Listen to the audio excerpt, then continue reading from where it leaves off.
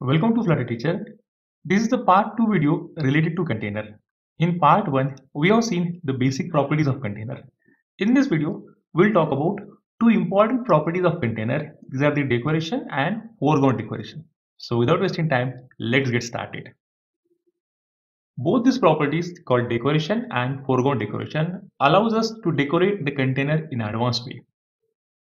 Whatever design that we create by using this decoration option, that will be painted behind the child, and whatever decoration that we create by using this foreground decoration option, it will be painted in front of the child.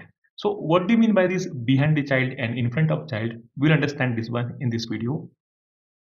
First of all, I will explain this property called decoration. For this, we need to add container inside the center. You can see we have the basic Flutter code written here that contains metal lab, the scaffold, center widget, and as a child of the center, let me take a container here. So we have the container. For this container, I'm using some width. Let's say width of 200 pixel. Let's use some height. Again, I will use 200 pixel here, and let me use the property called decoration here. Now for this decoration, we mostly use the object of box decoration. So let me use here box decoration object. We must remove this const keyword before the metal lab in order to resolve this error. So let me delete this one, and you can see this error has resolved. Now inside this box decoration, we have bunch of properties. So let me explain properties here. So let's start from the color. So basically color property allows us to specify the color of the specific decoration. So in this case, I will use say colors.orange. So let me save it, and you can see the container will appear in the center with the color of orange with the width and height of 200 pixels. Now make sure that when we use this color property here inside this box decoration, we should not use the color property in the container itself. Okay, I hope you might remember in the part 1 of container, we have seen that we have the color option here. For example, if I use color.blue here, if I save, you can see we will get error here. Reason for error here is either we have to use color property of container or we have to use color property of box decoration. So as I need to use box decoration, I need to skip this color property here. So let me save back and I will go back. You can see I'm back with my previous code that's working fine. When we create the container, you can see for this container, we always get these sharp corners. Now instead of these sharp corners, if you want to get some rounded corners, it's possible. For this, we have to use the property called border radius. So let me use here property called border radius. For this border radius, we mostly pass the object of border radius. We can either pass the circular border for all the sides of container, or we can even control the single side as well. So in this case, let me apply the rounded corners for all the side. For this, I will use border radius dot circular, border radius dot circular, and inside this we have to apply the radius. Radius means what? This is basically radius of the roundedness of corner. Let's say if I use here 20, so you can see we'll get this 20 pixel, or let's say 20 degrees of rounded corners. Now instead of 20, if we use let's say 50, then in this case these corners are now more rounded. When we want to use a rounded corner for a specific side, instead of using this circle option, we have to use the option called only here. Now inside this only option, we have to specify the corner for which we are going to apply the roundedness. The options here are top left, top right, bottom left, and the bottom right. Let me use the option called, let's say, top left here. For this top left option, I'm passing the value in the form of radius.circular. So let me use here radius.circular. And inside this circular option, we have to specify the roundedness. So let me use 30 here. When I save it, we can see the specific corner of the top left is appeared with the roundedness of 30 degrees, or let's say the 30 pixel, whatever it is. When we use the option called circular here, we'll get this nice rounded corner here. Basically, this specific rounded corner is having the same corner, or say same roundedness in x axis and y axis. Now instead of having the same roundedness, if you want to have different roundedness in x and y axis, we have to use option called elliptical here. Inside this elliptical option, we have to pass two different values.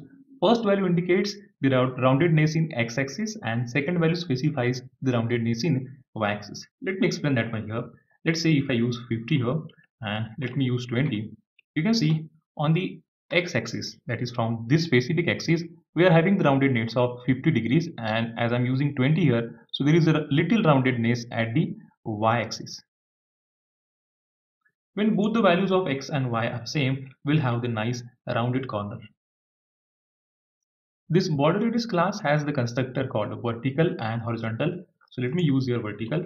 Basically, when we use vertical, it means we are going to specify the corners at the vertical side, that is either from the top or from the bottom side of the container. And when we use the horizontal, means we are specifying the corners from either from left or right side of container. For this vertical constructor, you can see we have two options, top and the bottom. Top indicates we want to specify the rounded corner from top side, and bottom indicates we want to apply rounded corner from the bottom side. So let me use bottom here. And for this bottom also, we have to pass the value in the form of this radius. So let me use here radius. So we can use radius dot circular. Now inside this circular, let me pass the value 30. When I save it, you can see this container will have the rounded corners of 30 degrees at the bottom. Let me explain the property called border. Before this, I need to delete this border radius from here. Let me save it and I'm back with my previous code. Basically, when we use this border option, using this border, we can specify the border for container. So we can either specify a border for entire container or we can apply the border for this specific side as well. So first of all, let me use border for all the side. For this, we have to use option called border.all. Inside this all constructor, we have to specify three different options. So first of all, I'm using color here. Basically, color indicates the color of border that you want to use. So let me use here black. Then we have the thickness in the form of width. Let's say I will use a width of 10 pixel. We can also apply this style for the border. So the style value is applied in the form of border style. So let me use border style. So I will use here border style dot solid. Let me add some extra comma here and let me format the code. That's nice. When I save it, you can see we'll get the border of black color all across the container. When we want to apply the border for only specific side, so instead of using this all, what we have to use? We have to use default constructor or say parameters constructor of border. Now inside this parameters constructor, we have got total 4 different options that represents 4 different sides of container. So let me use the side for right, and for the specific side, I'm using the object of border side. So it is your border side. Inside this border side, we have the total 3 properties. We have seen this one. These are the color, style, and the width. So let me use here color. So I will use say colors for red here. So let's use colors dot red, and let me use a width of say 5 pixel. Let me use additional comma and format the code. You can see we'll get the border of 5 pixel with the color red at the right hand side. So this red is not looking so great or it's not so visible. Instead of that, let me change to black one. Let's save it, and now it's quite visible. This border class has got the constructor called symmetric. So let me use here constructor for symmetric here. Now using the symmetric constructor, it's possible to have the same kind of border for left and right and the same kind of border for the top and bottom. So inside the symmetric, you can see we have two different options, vertical and the horizontal. So let me use option called horizontal here. So let me copy and paste this on horizontal. For this horizontal, we have to pass object in the form of border side. I'm using a border side. Let me use some color here. So I will use, let's say, colors called green, and let me apply some width here. So I will pass a width of 10 pixel. When I save it, you can see we'll get the green border of 10 pixel from top and the bottom as well. Now instead of using this horizontal, if I use option say vertical, the same border will appear from the left and right. Let me explain property called shape. Before this, let me delete the border and let me use the shape option here. So I'm using shape. Using the shape option, we can control the shape of container. There are basically two kinds of shape for the container, circular and the rectangle. The default one that we get is basically rectangle. For the shape value, we have to pass the object of box shape. And inside this box shape, we have two different options in the form of circular and the rectangle. Let me use circle here. When I save it, you can see this container now will change to circular type of container. For this circular shape also, we can apply the border. So let me use here option of border here, and let me use here border dot all. Inside this, I'm passing color. Let's say I will use color called, let's say, colors dot gray. Let me use some width here. So I will use width of 5 pixel, and when I save, you can see we'll get the nice gray color border for the circular container. Let me comment the shape and the border, and let me go back to my previous container. Now I will explain property called image.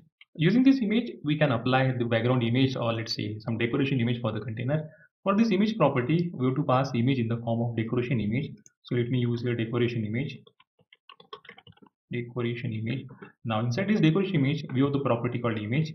And for this image property, we have to pass image in the form of image provider. Basically, if you don't know what is this image provider and what's the difference between the widget kind of image and provider kind of image, I request you guys to go ahead and watch the video where I have talked about images widget in the Flutter completely.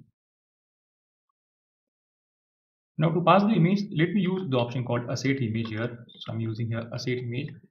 Inside this asset image, we have to pass the path where your asset image is available. So my image is available inside a folder called images, and inside this we have the image in the form of, let's say, user1.jpg.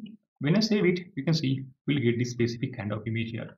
For making this image to fit completely for intent container, what we have to do, we have to use the option called fit. So let me use here fit here, and for this fit I'm passing, let's say, the box fit dot cover. It will cover the entire space of container.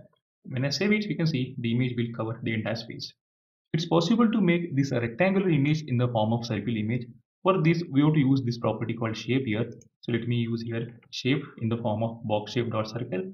When I save, you can see we'll get this nice rounded image. For this image also, we can apply the border. For this, we have to use the border option. Now, instead of using the gray color, because this image already has got the gray color, let me use some different color here. So let's say I will use say color called red here. When I save it, you can see we'll get the nice red rounded borders. Using this box decoration, we can also apply the gradient for your container. So for this, let me delete all the values from here and let me use option called gradient. Basically, gradient is a kind of option using which we can apply the gradual blending of color from one color to another color. Now you can see for this gradient, we have to apply different type of gradient. So there are two famous gradient. These are the linear gradient and the circular gradient. So let me use here linear gradient. Now inside this linear gradient, it's compulsory to pass value for this color. You can see this basically a property called colors. It's not a color. Basically, this colors option requires the array of color. It means these are the colors that you want to apply for your gradient. So let me use here, let's say colors dot red, and let me use here say colors dot blue. Let me copy and paste, and instead of red, I will use blue here. When I save it, you can see we have got this nice gradient that start from the red color and ends with the blue color. You can see the gradient is starting from left side and ending as the right side. Instead of having this kind of linear gradient, if you want to have the gradient in the form of starting from the top left and end at the bottom right, we want to use values called begin and end. So let me use value called begin here. For this begin, we have to pass the values in the form of alignment. So let me use here alignment dot top left, and we have the value called end. For this end, we have to pass the value in the form of again alignment. Let me use here alignment dot bottom right. When I save, you can see the gradient has changed from top left to the bottom right. We can also add the colors as many as we want. So let me use here, let's say colors dot green here. Let me save it, and you can see the changes in the gradient.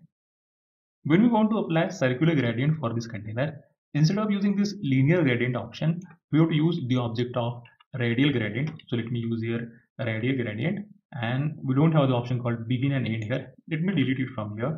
When I save it, you can see we have got this nice circular gradient for the container. We have the rectangular container here. That's why this circular, say, radial gradient is looking quite upward. So instead of that, let me change the shape here inside this decoration. So let me use object called shape, and for the shape option, I'm using the box shape dot circle. So when I save it, it will look a little better. For this radial gradient, we can also control the center point from which this gradient has to appear. By default, this gradient will start from the center of circle. Now, instead of this, if I want to start from this specific, say, top right corner, for this, we have to pass the value of center. So for the center, I'm passing the value in the form of alignment. So let me use here alignment dot, say, top right. And you can see this specific gradient will start from the top right corner of the container. Let me use the value called, let's say, bottom center here. We can apply shadow to container by using the property called box shadow. For using this, let me delete all the content from this box decoration. Let me delete it, and let me delete this one also, and let me delete this extra bracket. Let me format the code. Okay, let me apply some color here. So let's use, let's say, colors dot red here. Now let me use property called box shadow. So I'm using here box shadow. Box shadow requires the list of box shadows so that we can apply multiple shadows for the single container. So let me use the list here and let me pass the object of box shadow here. Inside this box shadow, we can specify various values such as say the color of shadow, the offset, the blur radius, spread radius, and so on. So let me use the color of this shadow. So I will use here, let's say colors.gray. Let me use some blur radius. So I will use blur radius of 10 pixel. Let me format a code and save it.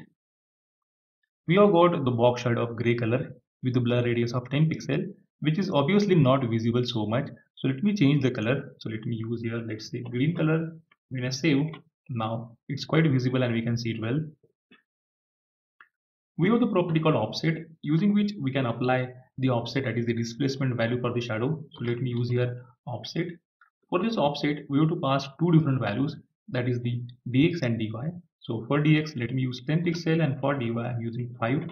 You can see we'll get the shadow which is having the displacement in x-axis of 10 pixel and displacement of y-axis in 5 pixel. Now instead of this 10, let me change it to 50 and you will exactly realize what we mean by this x and y axis displacement. Let me explain the foreground decoration. Before that, let me delete entire code inside this box decoration. Let me make it empty. Let me format it and I'm good to go. Now similar to this decoration, we have the property called foreground decoration. Basically, both this property, decoration and foreground decoration, requires the object of decoration. So we can also pass box decoration here, and we already seen box decoration and all the different properties that it supports. So the difference in decoration and foreground decoration is that using decoration, we can apply the decoration that will be painted behind the child, and using the foreground decoration, whatever decoration that we apply, it will be painted in front of the child. So let me explain what we mean by this in front of child and what we mean by this behind the child. So for this, what I will do here, let me use child property here. For this child, I'm passing the image in the form of image.asset. Inside this asset, I'm using the folder called images. That's what I have created. And from this images folder, let me use image called, let's say, user2.jpg. Let me save it and we'll get this specific image. Let me just increase width and height a little bit. So let me use 400 and 400 pixel width and height. For this decoration, we have passed the object of box decoration, and inside this box decoration, let me use the image. So in this case, the image has to be in the form of decoration image. Let me use here decoration image. For this decoration image, we have the property called image, and as a value of this one, we have to pass either say asset image or network image. Let me use here asset image. Inside this asset image, we have to specify the path of image. So let me use here images slash, let's say, user3.jpg. Let me format the code and save it properly. Now try to understand this output here. We have the child in the form of image called user2. This is basically image of this woman here. Now behind this image, that is behind this child, we have this decoration, and for this decoration we have used the image called user3. That's the reason you can observe here user3 image is not in front of this user1 image. Actually it is the behind user1 image because we are using this decoration property, and as I explained you, whatever thing that you specify inside this decoration, that will be painted always behind the child. Now instead of using this decoration, if I change it to, let's say, foreground decoration, and when I save it, you can observe here now this specific image called user3 is appeared in front of the user2 image. It means whatever thing that we specify using this foreground decoration is painted in front of the child. That's it for this video. See you guys in the next video. If you really like the way I'm explaining the concept, then don't forget to like, share, subscribe, and hit the bell notification button to get my latest videos.